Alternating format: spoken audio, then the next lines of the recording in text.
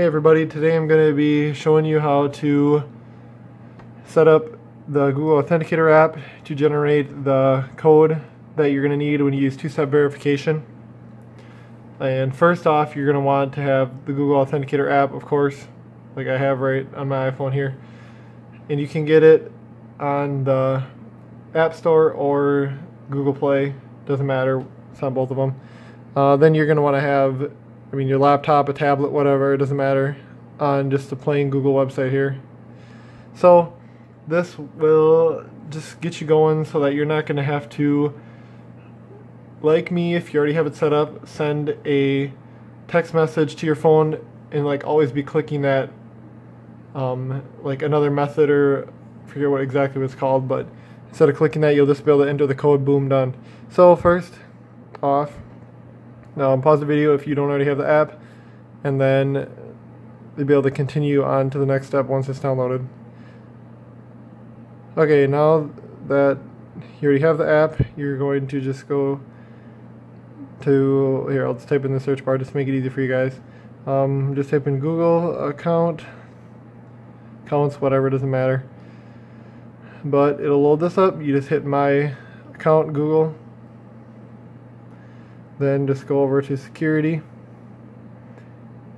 Here, I'm sorry if I'm going too fast, but it'll be right here. Just hit security settings, and then scroll down until you see the two-step verification. I've had mine for quite a long time, but even if you haven't, you just tap that. Should open up. There we go. Man, this is going slow now. Okay, I'm going to edit this part out just because you guys don't need to see my password is and whatnot. Okay, now that you're in, make sure you got your phone ready because you're going to need it here. Sorry, this Face ID crap doesn't work very well when the phone's sitting flat on the iPhone X, just saying.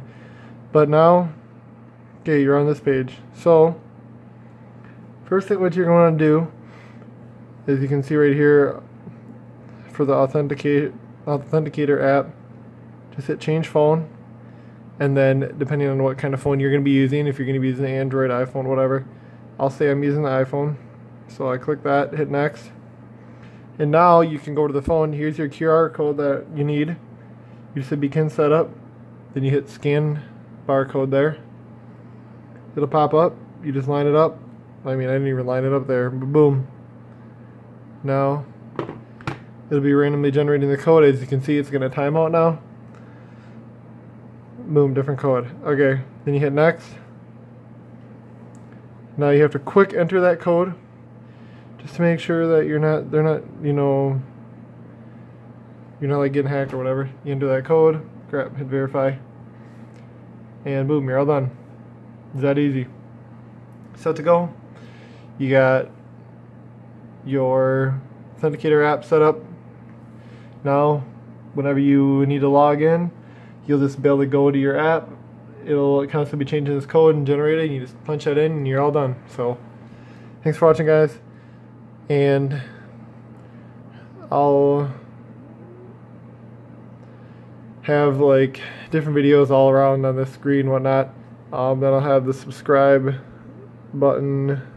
You can push right about there.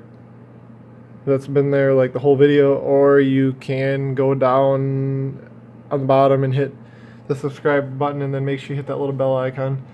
And please leave in the comments what you think of my new intro. Is it good?